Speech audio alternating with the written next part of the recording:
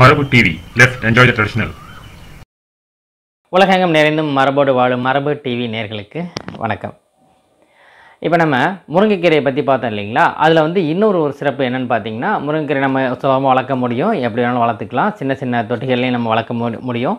சின்ன துண்டோ அல்லது சின்ன தண்டோ, அதாவது பெரிய தண்டோ எது இருந்தாலும் அதை புதைச்சி வச்சிங்கனாலே அதிலே வந்து நட்டு வச்சாலே அதிலே நமக்கு பெரிய அளவில் இது வளர ஆரம்பித்து நல்ல பலன் கொடுக்கும். அப்படிங்கிறனால பெரிய பராமரிப்பு இல்லாமல் சின்ன குழந்தை கூட இதை வளர்க்க முடியும். அப்படிங்கிறனால முருங்கைக்கீரையை, முருங்கை மரத்தை எல்லோரும் நட்டு இதில் இருக்க பலனை நம்ம அனுபவிக்கணும்னு சொல்லியிருந்தோம். இதில் இரும்பு சத்துக்கள் அதிகமாக இருக்குன்ற நம்ம பார்த்தோம். அதோடு சேர்த்து முக்கியமான இப்போ இருக்க பெரிய பிரச்சனை வந்து கல் அடைப்பு, பித்தப்பை கல்லீரல் பிரச்சனைகள், இது மாதிரி பெரிய விஷயங்கள் இப்போ நம்ம பார்த்துட்ருக்கோம். கிட்னிக்கல் பார்த்தது இல்லாமல் இப்போ வந்து பித்தப்பை கல்லுங்கிறது இப்போ பெரிய அளவில் இப்போ பிரச்சனையாக வந்துட்டுருக்கு.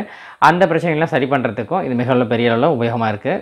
அதுக்கு வந்து பொதுவாக முருங்கைக்கீரையை வந்து உணவில் ரெகுலராக சேர்த்துட்டு வந்துட்டு இருந்தோம்னா பித்தப்பையும் கல்லீரலும் மிக அற்புதமான வகையில் வலிமையடைஞ்சு அதன் மூலம் எந்த விதமான பிரச்சனையும் வராமல் காப்பாற்றப்படும்.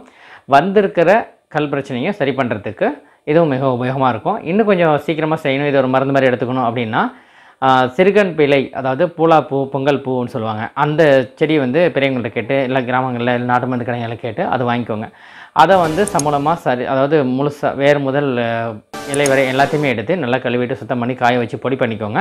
அதோட சரிசமமான அளவுக்கு முருங்கைக்கீரை பொடியும் எடுத்துக்கிட்டு ரெண்டையும் கலந்து 40 நாளைக்கு டெய்லி காலையில் வெறும் வயிற்றில் ஒரு ஸ்பூன் அளவுக்கு எடுத்து இது பண்ண தண்ணியில் கலந்து குடிச்சிட்டு இருந்தீங்கன்னா பித்தப்பை கல்லுங்கிறது கரைஞ்சிரும், திருப்பி வராமலும் உடம்பு பாதுகாக்கும்.